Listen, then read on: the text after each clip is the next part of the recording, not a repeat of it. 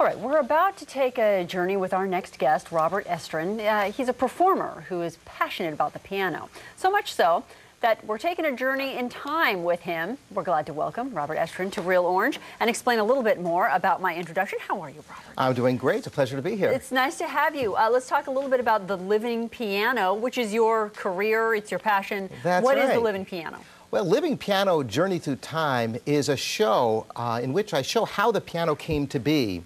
I have a collection of instruments, including some instruments that go back to the 16 and 1700s.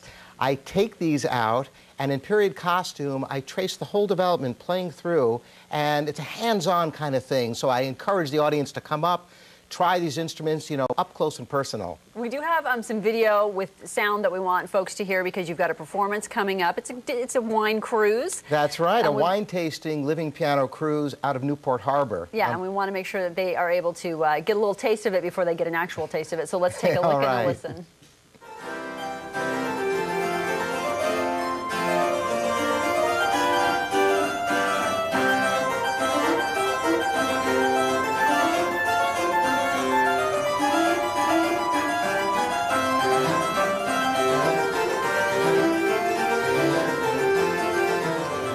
I got to ask you, where did you get some of these different instruments? Well, you know, I've always been surrounded with pianos. My father is also a concert pianist, and, you know, I went to conservatory and studied music, and these instruments I've gone near and far. It's not something you buy in a store. No, no.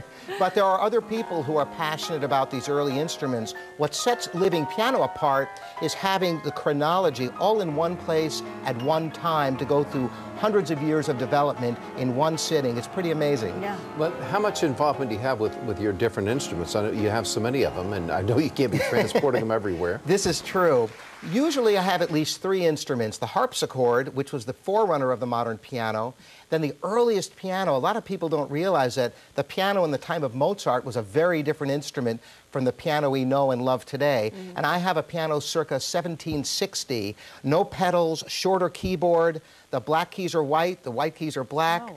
It's a different tone, and hearing Mozart's music played on that instrument is really fascinating. Sure, it's a whole different experience. Exactly. And what do you traditionally like to play when you do these performances? That's a great question. First of all, I do like to cover the different periods, but each presentation is tailored to the audience. So I've done this from retirement communities to conventions to school field trips, and I always tailor the music to the audience. Yeah. What's the response from kids? The kids are really fascinated. First of all, the piano itself is one thing, but to hear these other instruments, and I have them come up and try them out, and they just love it, I tell you. Yeah. Now, livingpiano.com is the website where folks can get more information about That's upcoming right. events, like the one that we were talking about, the wine tasting cruise out there at Newport Harbor. When you do something like that, how many instruments are you going to bring out there to the boat? Well, here's on a boat, and there's going to be a grand piano, there's going to be a 7-foot harpsichord, Yeah. and there's going to be almost a 7-foot Forte Piano. It's a large boat. In fact, it can accommodate 300, but we're limiting it to about 150. This is going to sell out. It's Yeah. just the wine tasting and the hors d'oeuvres and the champagne alone and a cruise around Newport Harbor is fun enough. Yeah, exactly. I'm surprised we don't find you in Branson. I'm kind of curious. You mentioned your dad is the one that got you into music. Yes. How did you go from being interested in music to wanting to collect instruments, particularly the old instruments? Well, you know, there are so many great pianists and musicians out there today, and in order to set oneself apart, you have to find a passion and something that resonates with people to make a truly memorable experience. I really went deep inside myself and thought, what could I do to help fund the arts, because I use this as a fundraising tool for the schools and for arts organizations, and this is something that I think people get a real kick out of. Oh, absolutely. It's very cool, especially when you dress up in the period costume. Exactly. That's great. Again, livingpiano.com is the website. There's tons of information on there, as well as the phone number where you can get information. And again, Robert will be doing a wine tasting cruise out of Newport Harbor on September 21st. We thank you for joining us. It's a pleasure. Thanks, Thank you. Thanks, Robert.